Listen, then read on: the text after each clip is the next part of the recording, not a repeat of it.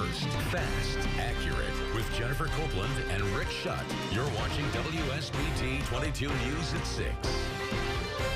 Good evening, I'm Rick Shutt. And I'm Leanne Tokars. Jennifer has the night off.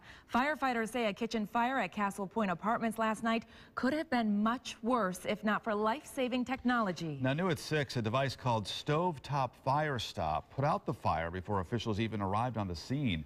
WSBT-22's Annie Chang is here to explain. Annie? Well, Rick, here's how it works. Stovetop Fire Stop goes right on the range hood, and once it feels a fire on your stove, it automatically releases a powder that immediately puts out the fire. It's saving money, time, and lives. This is the aftermath of a kitchen fire that broke out at Castle Point Apartments 4 years ago. One firefighter hurt while battling the flames, residents without a home, and damages worth more than $100,000. Compare that to Thursday night's fire, which also started on the stove. Only this one caused less than $200 in damage.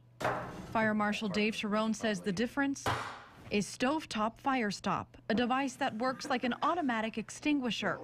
Every unit at Castle Point and Park Jefferson has had one since 2013. And it's well worth it for everyone. Not only to the people living in the apartment, which are the first people we worry about, but to the complex itself. It's working so well that other complexes are catching on.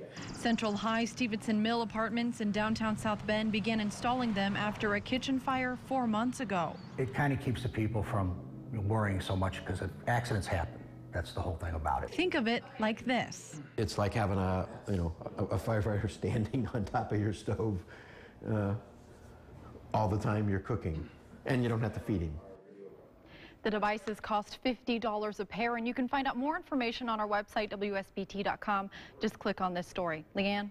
All right.